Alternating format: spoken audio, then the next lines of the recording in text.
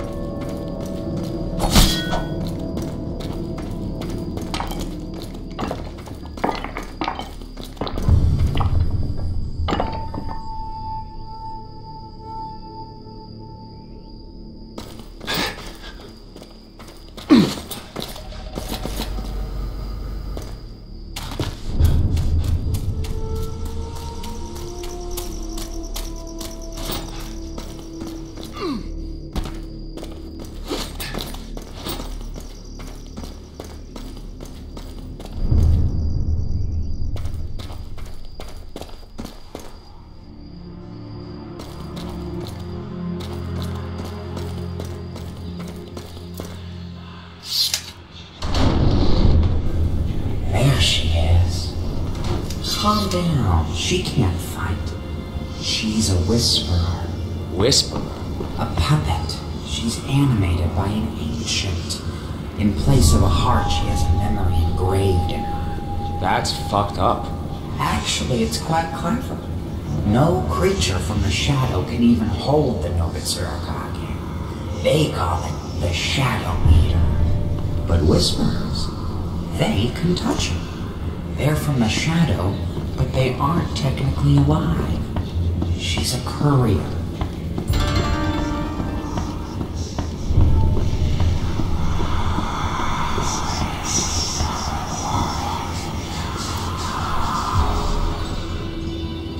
Here we go. Okay, easy now.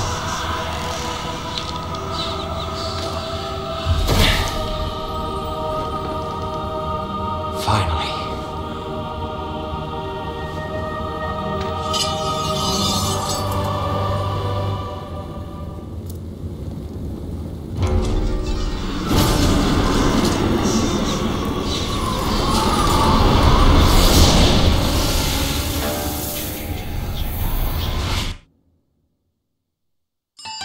I thought the ancients were eternal, that I, like you, was beyond change. But then I saw you for the first time, and you looked for pity in my eyes. To my amazement, you almost found it. That memory has haunted me ever since. Still, your crying eyes nourish the realm with rain.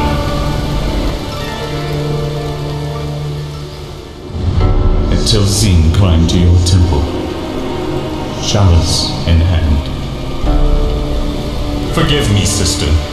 I did not foresee his treachery, thanks to his poisoned cup. I saw you a second time, though not the way I would have liked. Xin's poison took you away, and with you, the rain. I took his head for it, followed my orders, but I believed them just. Still, you slept, and the rain withered in morning. I thought that I was beyond change, but now I sacrifice my memories of you.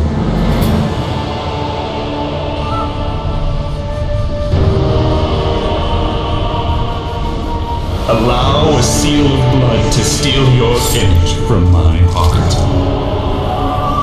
and forget you